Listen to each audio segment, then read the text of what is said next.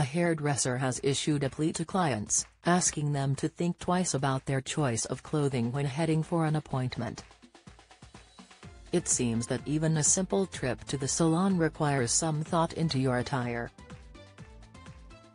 While most people prioritize comfort, knowing they'll be sat down for an extended period possibly with foils in their hair, it's not often considered whether the outfit is salon-friendly. However, stylist Brittany has taken to social media to highlight a specific item of clothing that makes her job more difficult. In a TikTok video that has now amassed over 60,000 views, she advises, when you come to your appointment wearing a turtleneck. Please don't wear a turtleneck. Using the handle @by Brittany, she elaborates on the issue. It's probably gonna get color on it, and then it's gonna be my fault, even though you shouldn't have worn a turtleneck to your appointment.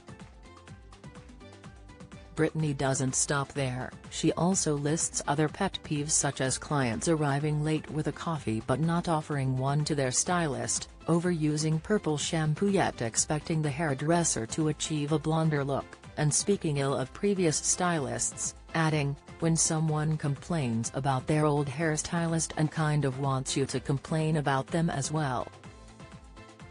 Don't do that. Ick, reports The Mirror.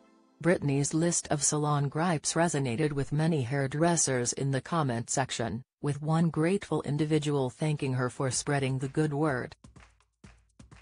Another person chimed in, "This is good stuff. I would agree with you on all. White turtlenecks all day for me with dark color."